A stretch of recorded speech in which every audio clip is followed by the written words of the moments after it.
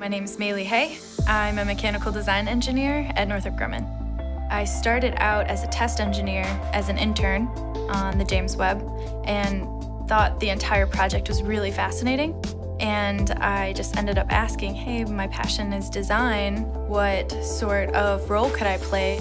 I worked under a different lead who was absolutely amazing in guiding me to figure out a design in like 4 days, which normally I think a design could take months. But we had worked away at it and were able to produce results successfully. After that week of just working so hard at this one thing, I was like, wow, okay, I can do this, you know, I got it. So it was, I think, the moment that I was like, I really like it here, I belong.